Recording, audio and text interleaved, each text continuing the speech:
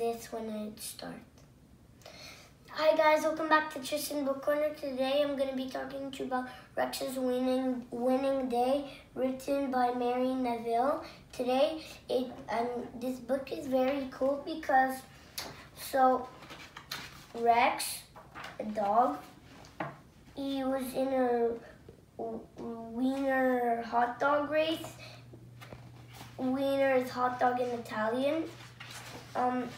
He was in a hot dog race. All the dogs that looked like hot dogs were dressed up.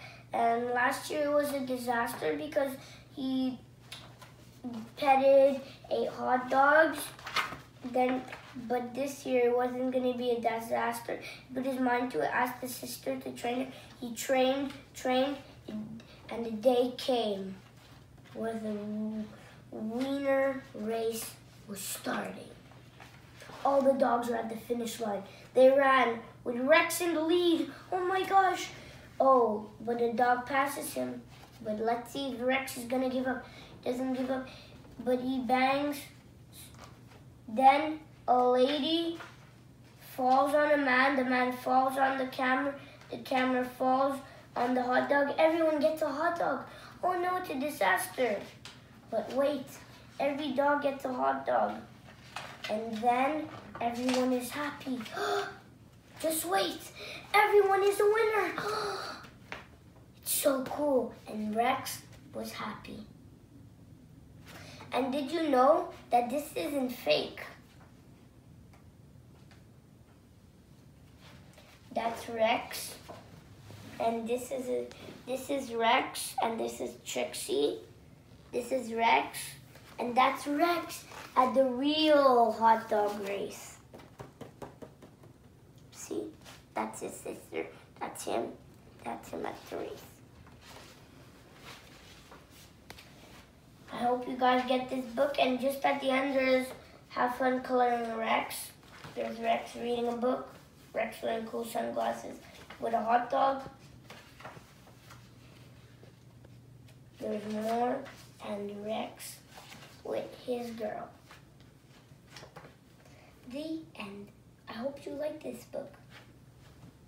I hope you get this book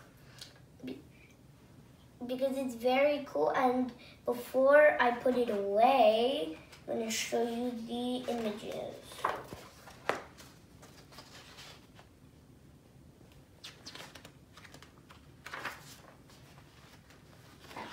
There's Rex, there's Trixie.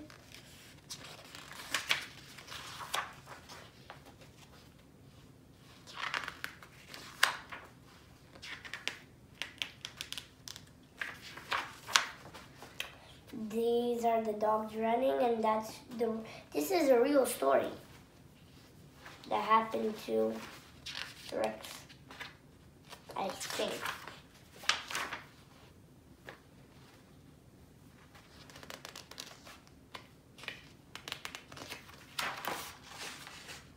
That's when the day came.